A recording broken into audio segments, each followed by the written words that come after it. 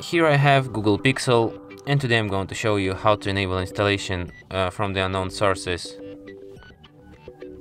Firstly, you have to open Settings, then go to the Apps and Notifications, then go to the Advanced, Special App Access, and then Install Unknown Apps.